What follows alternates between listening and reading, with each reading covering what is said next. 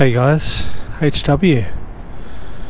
It's an absolutely stunning day in Sydney today, and as such I thought I'll get out amongst the city and the water here at Darling Harbour. I thought it was about time I came down and had a look at the redevelopment down here. Firstly of the hotel across the way there that's called the W Hotel, which is due to open its doors on the 12th of October, I believe. It's where the old IMAX theatre used to be. So quite an unusual shape. So I think everyone's looking forward to that opening. And I'm just facing the Cockle Bay Wharf as well. But over there, that's the hole that's been left by the redevelopment of the old Harbourside Shopping Centre. So I'll get over there a bit closer in a minute, but while we face back towards the W Hotel, I'll tell you my weather observation for today. Clear skies, not a cloud in the sky, beautiful. It's 21 degrees Celsius, which I believe is just under 70 degrees Fahrenheit. The wind's from the east at 24 kilometers an hour, which I think is about 14 miles per hour, but it doesn't feel like it.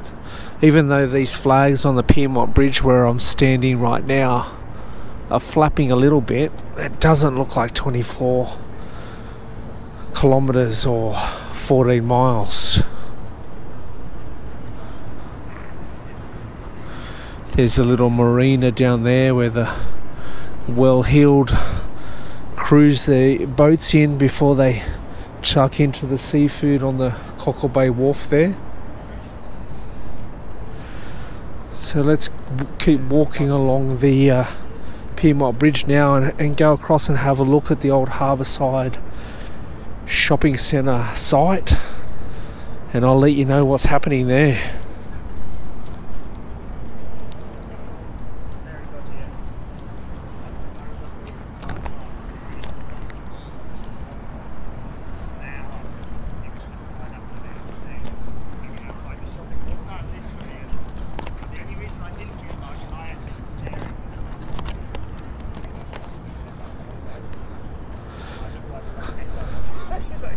As I reach the old bridge master's hut up there, I'll do a quick sweep back to the city to show you the view.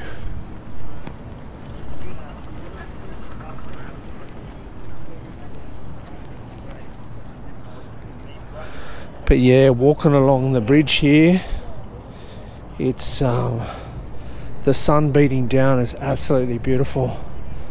Got a short sleeve shirt on again today. It really does feel like a spring day today, even though it's still in the low 20s.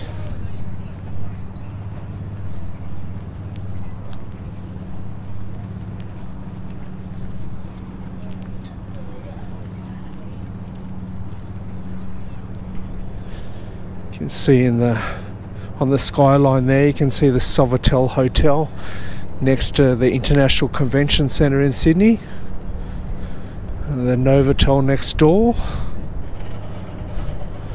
and then the Ibis next to the Novotel.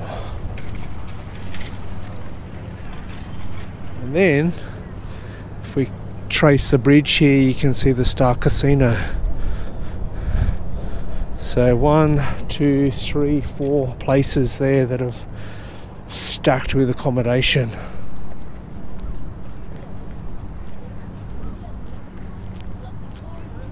Alright, here's the bridge master's hut. So we'll turn around and do a sweep of the city.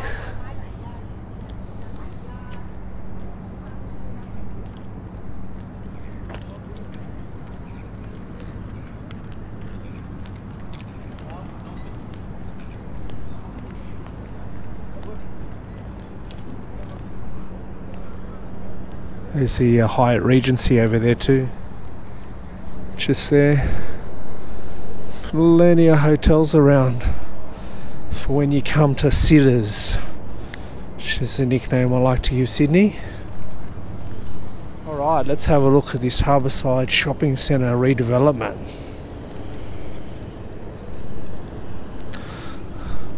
Do you remember what it used to look like? There was a couple of stories and stretched over that whole building site that you can see there. There's a lot of different shops in there. Been closed for a while now.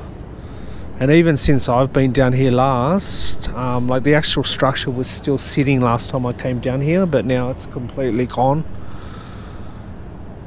And what they're building there, it's a company called Mirvac, and they're building a collection of shops, residential towers, office towers are all going in here. And I'm trying to get my bearings here, but where you can see that green crane there, the green crane turning around, just next to that they're putting a massive building that's over 60 stories high. So a few of the hotel rooms in the Ibis and Novotel are going to lose a bit of their view, unfortunately. But yeah, I've seen the plans for it, which if you look up Harbourside, Darling Harbour, Mirvac, you'll be able to have a look at the plans yourself. But it looks like it's going to be pretty substantial. And for those that can afford it, it'll be a good location. So close to the city, close to all the shops and restaurants and cafes and the water. And then of course all of the decent medical facilities in the city as well. Yeah, look down this end of the bridge. The flags aren't moving at all. There's no way the wind's 24k from the east. Maybe in Bondi Junction or Bondi Beach, maybe right next to the coast, but not here.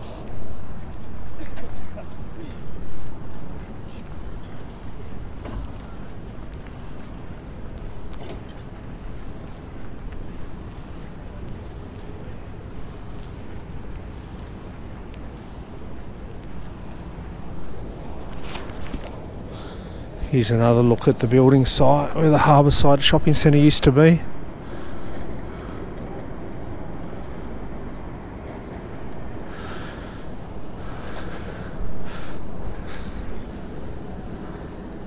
So now we've got that reflection point, I'll be able to come back here in the when it's completed in 2027. As if I'm still doing vids then. Hopefully I am, because it's a hobby that I enjoy, but we'll see how we go.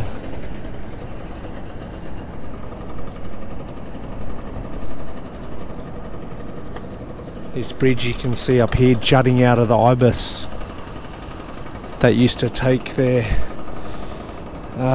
what do they call them? That used to take their customers onto the Monorail, which is long since been dismantled many years ago.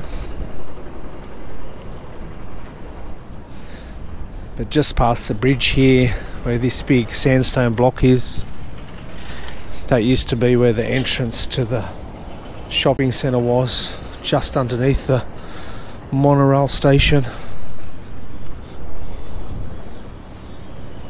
So there's that Mirvac. It's a bit of a story about Mirvac. I thought it was going to be about the Harbourside Shopping Centre.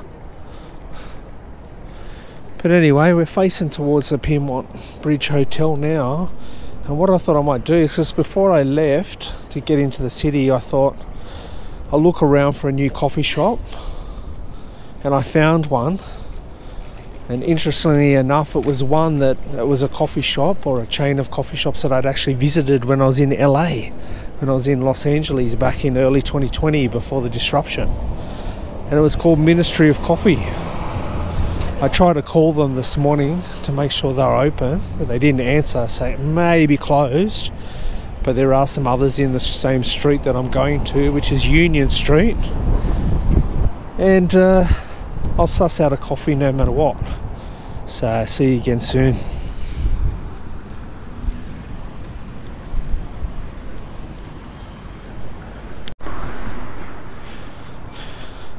Correction, it wasn't Union Street that I was heading to. I was heading down Union Street, But it was actually Miller Street in Pyrmont that I was looking for.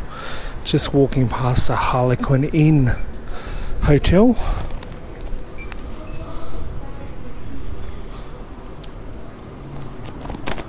Not much happening in there.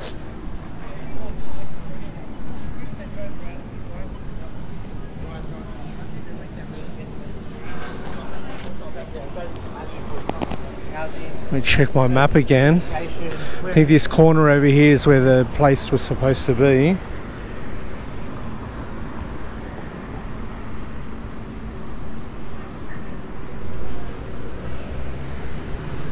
I know I've got a bit further to walk, but if it's not open, I can always go into this one here on the corner, a beautiful sandstone building. I might even have a nectar outside there. Let's go on the right side of the road over here.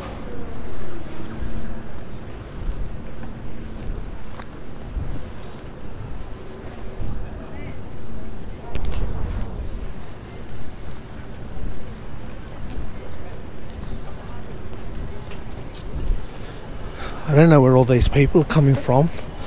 I've never seen Pyrmont so busy.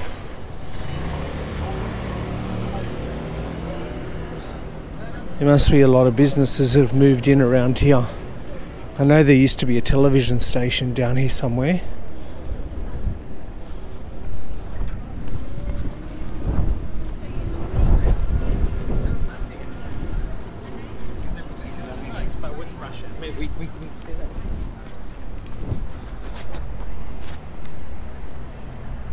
Let's check my map again.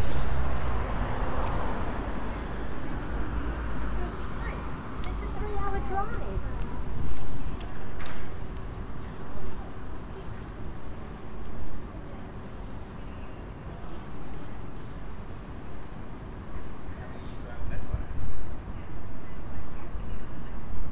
Oh, you've got my license. Yeah, I've got my license. Do you have elusive? Yes. Just give me a sec to check it. It's too hard to hold this at the same. Oh, actually, might just sit the camera down here.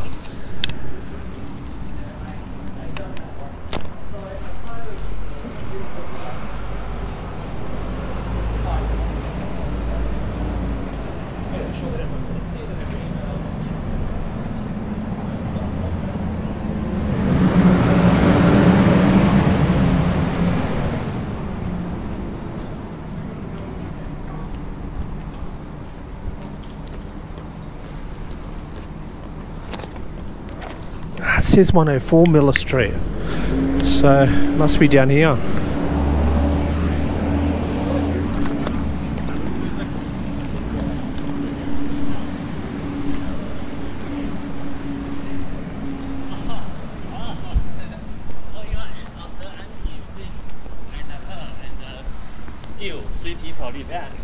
Oh, here's 104. It's a pizza shop now. I better check to see what this place is down the road here as well. Oh no, there it is. It is open. Why didn't they answer my call? How dare they?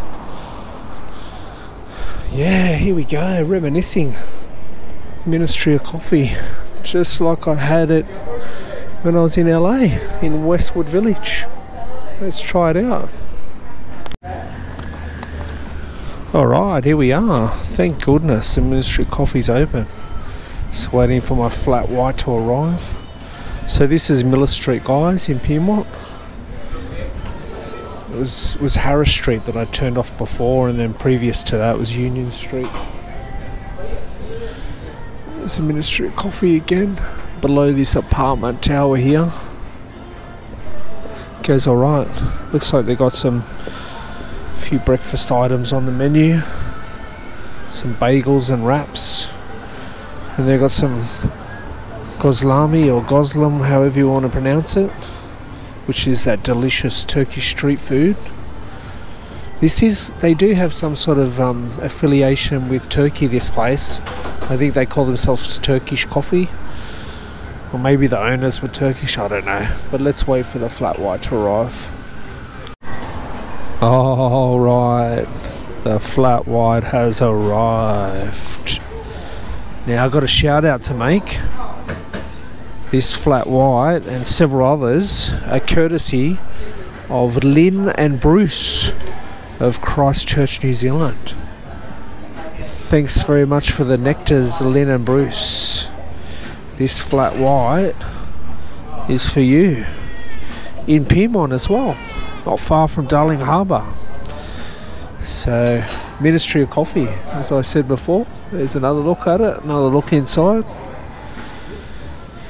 Last time I was in Ministry of Coffee, as I said, was in LA, in Westwood Village. Not far from UCLA. Now, I went there twice actually. I had a takeaway there and I also had a sit down. But it's in a pretty similar location, to be honest. It was a fairly quiet street, but it had parking here in LA. This one's got a bike track next to it. So yeah, let me enjoy this flat white and then I'll whack the camera back on as I walk back towards the city. See you soon. Alright, we're finished in Union... Sorry. I'm in Union Street now, but what I meant to say was I am finished in Ministry of Coffee, and that was quite a delight. So write that down on your coffee diary for a place to visit when you come to Sydney. Ministry of Coffee in Pyrmont.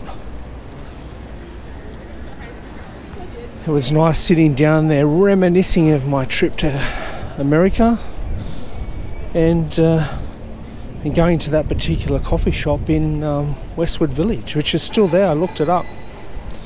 They've actually got a couple of places. They've got one next to the uni as well, apparently. I thought I'd peruse these little cafes and restaurants on the way back.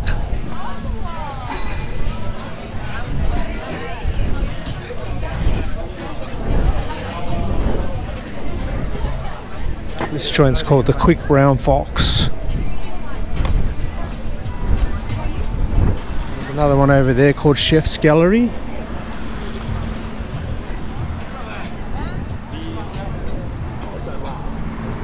We're up the back of Star City here.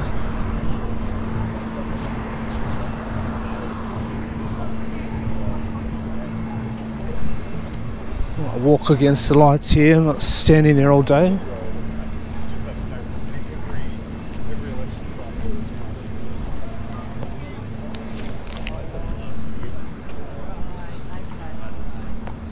Can't believe how fast the time's gone. So we walked down Union Street here. It's been over an hour since I left to come into the city, and I don't really feel like I've done that much. All I've done is a quick skirt over Pyrmont Bridge, look at the hotels, the construction site for the Harbourside, and then stop there at Ministry of Coffee for a flat white. Yeah, it's crazy.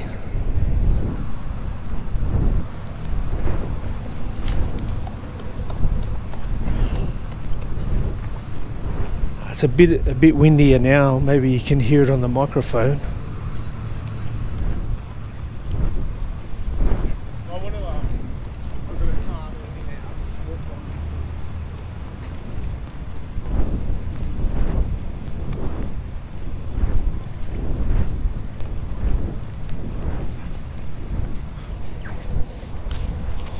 I should point out, once upon a time I worked in Star City Casino many moons ago. Worked on the gaming floor. I can't say I miss it. You know, casinos are awful places.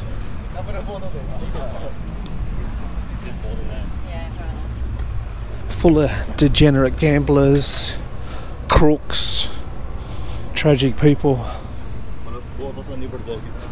I didn't enjoy it at all.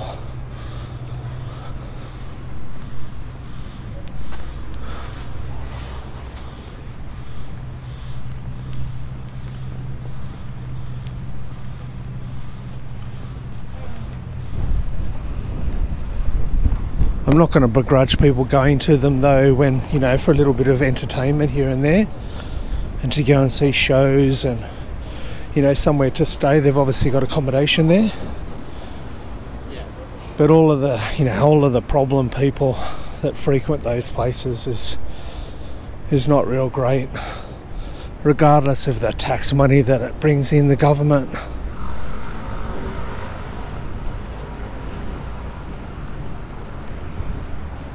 We've walked past all these takeaway joints before on Pyrmont Bridge Road. Oh look, they've got snack packs in there. The famous snack packs of Sydney. Full of kebab meat and cheese and chips and all that sort of stuff.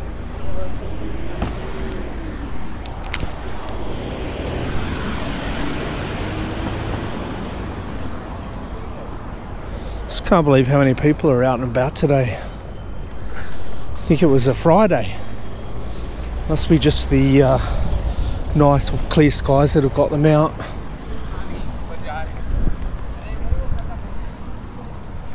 I suppose we're spring though, so and given the low Australian dollar, there's probably a lot of tourists coming over from Europe and the Americas to visit Australia while it's cheaper.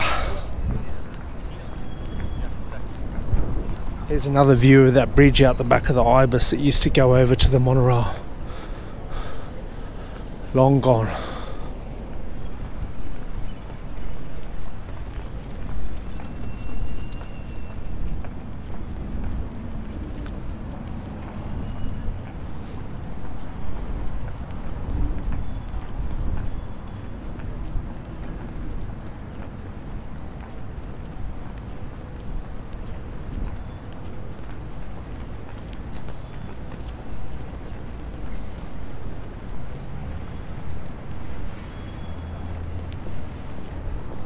Few joggers out and about.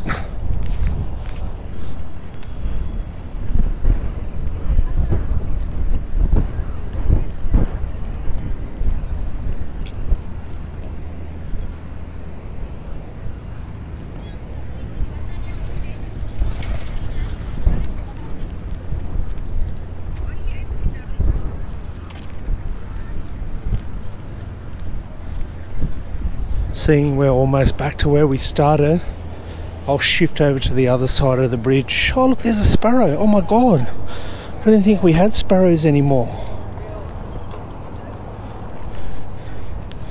Thought they'd all been out-competed out.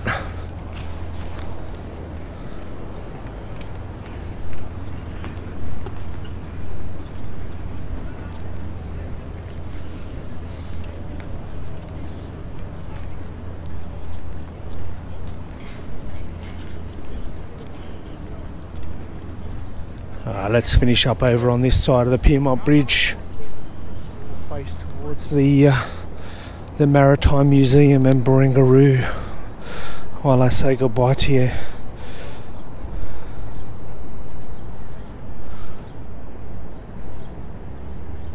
Wonder if there's some people down the King Street Wharf over there enjoying some lunch. So yeah, so I finish up my lunchtime walk here on a Wednesday in Sydney. Thank you for coming on the skirt today.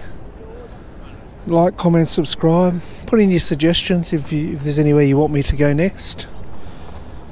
And I'll see you in the next one. The video is over.